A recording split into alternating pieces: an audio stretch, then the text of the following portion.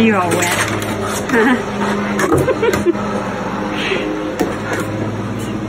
Are you all wet? Yes, you are. Look at you all curly. Scarlet just had a bath. She's all frisky. Aren't you? Frisky and curly. And that is her deer bone. Deer antler.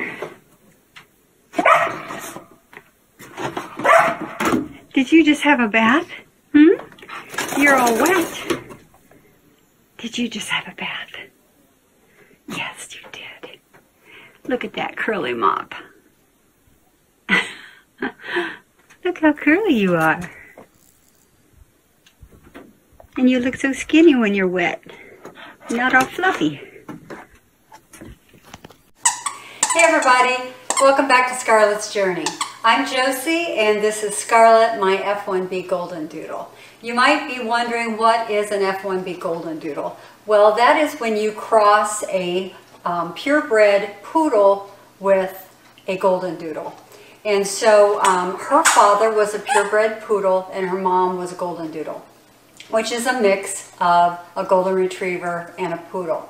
So ever since I knew that I was going to get Scarlet, up until this point, I've been wondering, exactly what kind of hair is she going to have?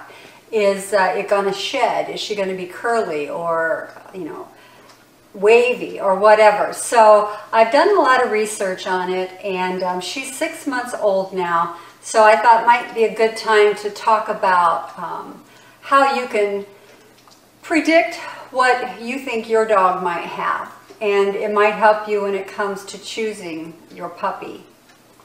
There are 3 types of hair coats. We've got straight, wavy, and curly. Now a straight coat is more like that of a golden retriever. They're going to be a shedder. They're going to be very low maintenance, if any at all. They do have golden retrievers do have an undercoat, so if your puppy takes on that characteristics, there might be a thick undercoat that you would have to deal with. But otherwise, they're very low maintenance dogs as far as that goes. But they're not allergy friendly. That comes from the poodle parent. The next coat would be the wavy coat, or a lot of people refer to it as a fleece coat or a shaggy coat. And those dogs are going to be low maintenance.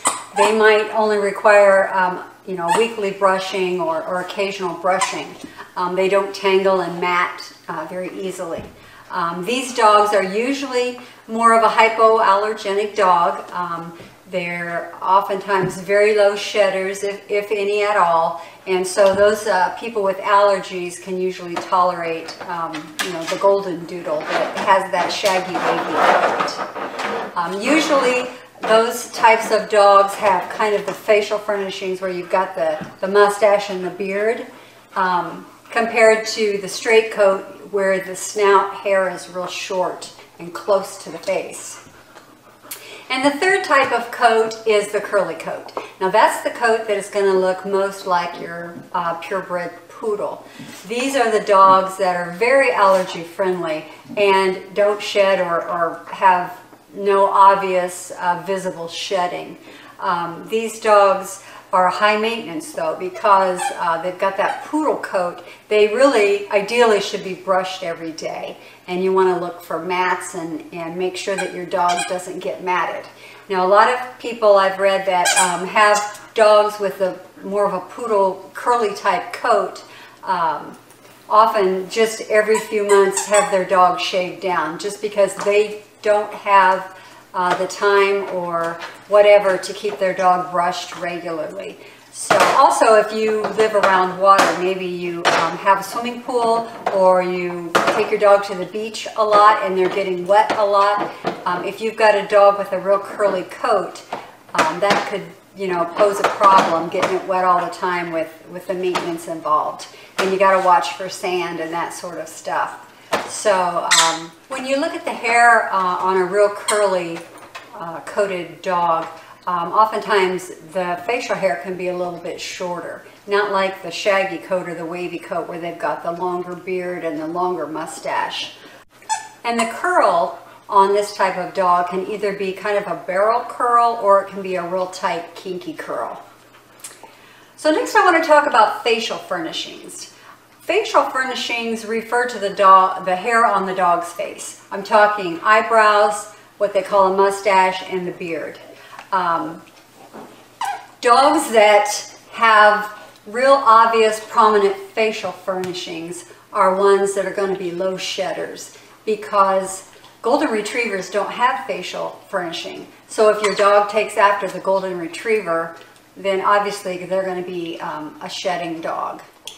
So how do you even begin to predict what type of coat your puppy might have?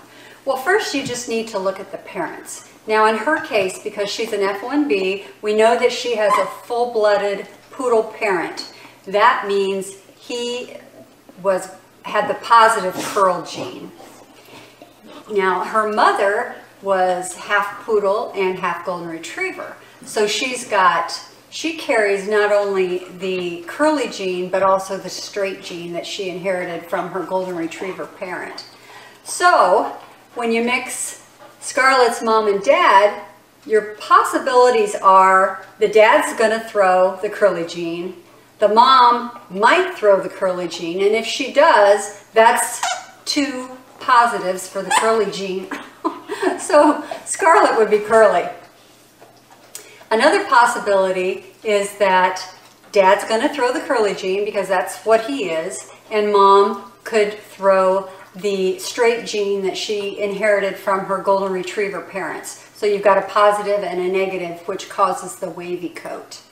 So Scarlet could be wavy or she could be curly, depending on what genes her parents passed on to her. And honestly, when I first looked at the puppy pictures that they sent me, actually she came from a rather small litter. There were 7 of them. And this particular breeder, you didn't just go in order of when you got your deposit in. First you had to decide, do you want a female or a male puppy? Well, we had already decided we wanted a female puppy, and when the litter was born, there were only 2 female dogs. So I didn't have much of a choice. It was, 50-50. And so what I did is when I looked at the pictures of her and her sister, one was obviously curlier than the other. Even as newborn puppies, you could just see the kinks and the curl in this puppy's hair. And so I knew right away that I was leaning towards Scarlet because her fur or her hair was just smoother and slicker.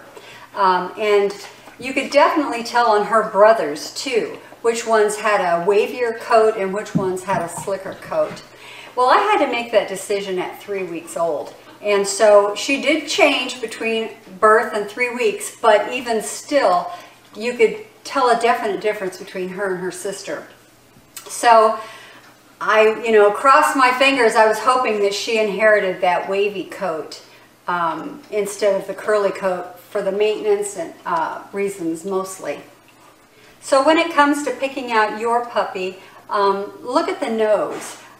What I've read is that often you want to look for that mustache, that shorter mustache, which is going to mean possibly a curly coat, or the longer facial furnishings, which means a shaggy coat, or a really slick snout and no facial furnishings, which means more of a golden retriever coat.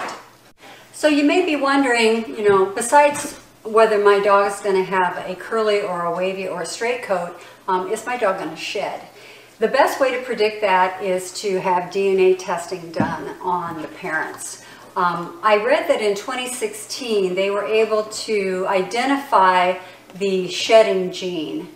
And so what they do is they look at the shedding index, which is 2 DNA tests. One is the shedding gene, the other one looks at the facial furnishings.